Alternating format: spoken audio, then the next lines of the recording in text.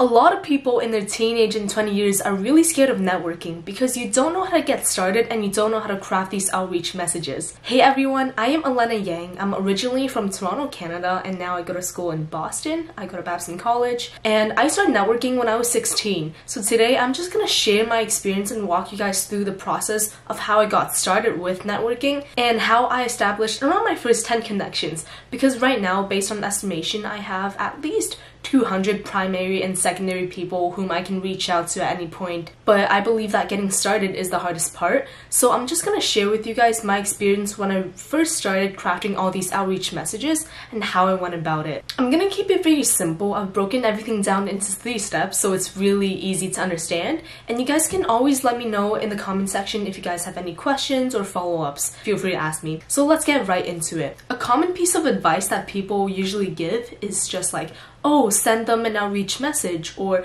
craft a template and then switch it up based on the person whom you're talking to, edit it a little and send it out. But I actually think that even before that, there could be more preparation that's gone into it for there to be a higher chance of getting a response from this person whom you've just done a cold outreach to. So I would actually interact with them on the platforms that they're posting on, whether that's Twitter or LinkedIn or even Instagram.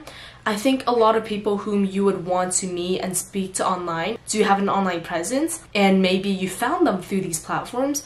So if it's possible, and if this person posts often, always comment down with some sort of a question or added values, added ideas to their posts. And people who are creators, they always read through their comment sections.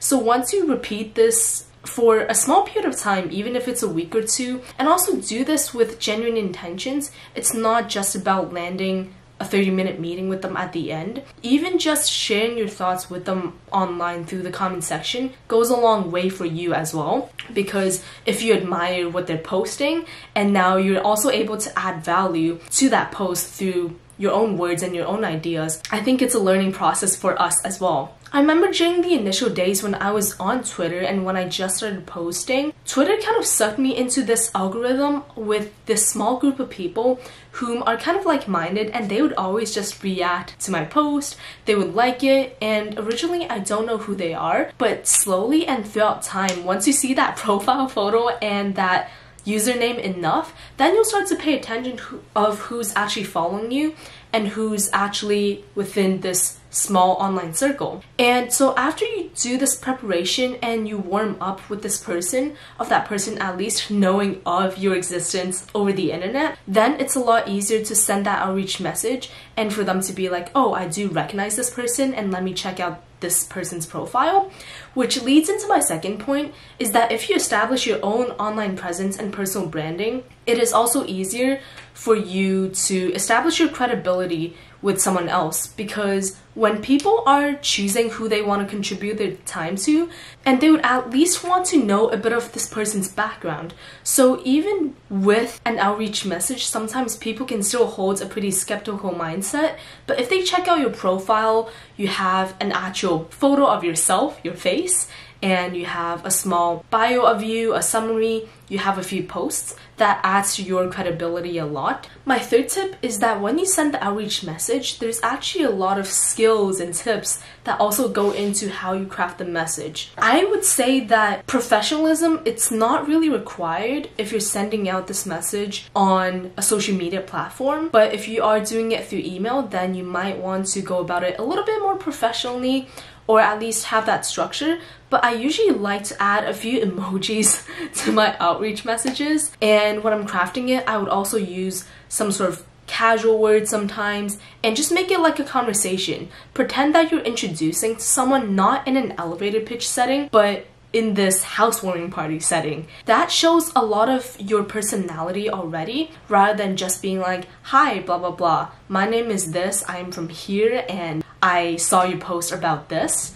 Especially people who receive multiple outreach messages like these, they start to get bored of the same structure, and that's why I switch it up based on that person and based on what type of personality I think they have and how they would easily understand and reciprocate to my sort of expression. But I don't even use a template. I usually just craft a really short but simple message to every single person that's 100% personalized. And I also want to make an emphasis on the fact that you want to keep it short, as well as include a really clear actionable task for them to be like, for example, would you have 15 minutes next week so we can discuss this? Or I would really appreciate if you can help me out with that. And what does your schedule look like within the next few weeks? You don't want to just leave it at, hey, I really like your post and would love to have a chat sometime. Just simply by saying, do you have time next week? Or do you have 15 minutes to chat about this? It adds a lot of clarifications for them to understand what they're getting themselves into and what they are signing up for. And that's what people want to see, again, when they're choosing to have a meeting with someone or when they choose to just ignore someone. And so having a very clear actionable task really helps to make it simple for the other person to say yes. I think initiative goes a long way when it comes to the initial cold messaging outreach. And that's what I remember during my early days. I was doing all the work. I was doing the initial outreach, as I just mentioned. After this person responds, oh yes, next week works, I would either ask for their calendar or I would provide a few times and time slots that I am available in. Also, I would do it in their time zone. For example, if I am in EST and they're in PST, which is 3 hours behind EST, I would talk about all of my availability in their time zone, so it makes it so easy for them to just understand what her schedule looks like and to agree to have a meeting with me. Because when you're trying to ask for other people's time and value, you gotta really put in the work and the initiative. Also keep in mind that not every single time networking would be this much work, but I would say that during the initial stages is when you need to go the extra mile to get your initial group of network and at least get into a small circle of people whom would collectively know you. And that's how you establish a network where you have a lot of people knowing of each other and you have a lot of mutuals with others. That's when your life gets a lot easier.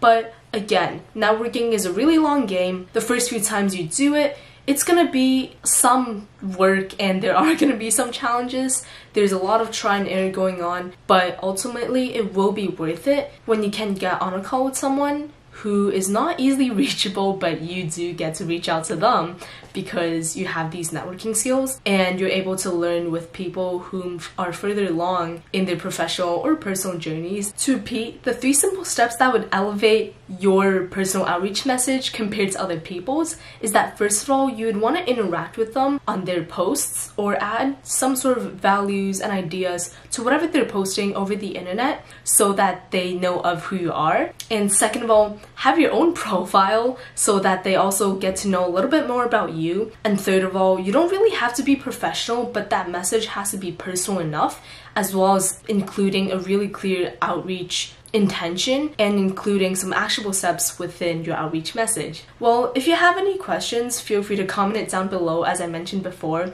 and I'll be making an entire series of videos based on networking. These videos are sort of casual a lot of the times, but I'll also make some that are a little bit more formal than this. Thank you so much for watching, and if you enjoyed today's video, please subscribe, and I'll see you in the next video.